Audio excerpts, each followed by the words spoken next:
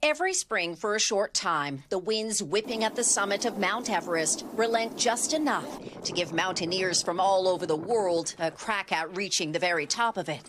For Rebecca Long, a 29-year-old climber from Boston, that chance came on May 17th when she stood on the summit and realized a dream. There were some tears coming into my eyes, just like finally struggling for months, but it's just devastatingly beautiful up there.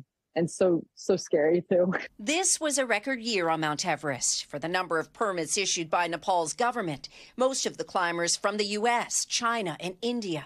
But it's also shaping up as the deadliest. At least 12 climbers have died, and 5 are still missing, according to a database that tracks fatalities. Overcrowding remains one of the most serious safety issues. Remember that video from 2019 that showed bottlenecks and long lineups? Well, it was no better this year. That was probably the most terrifying part to me, because there was just a line of people going in both directions too. So as you're trying to pass everyone coming the other direction to go to the summit. For generations, Mount Everest, at 29,029 feet above sea level, has symbolized the ultimate in mountaineering adventures. Oxygen so scarce at the top, it's known as the death zone. Temperatures as low as minus 22 degrees Fahrenheit. There's a summit behind me. Which makes what Hari Buddha Magar did all the more remarkable.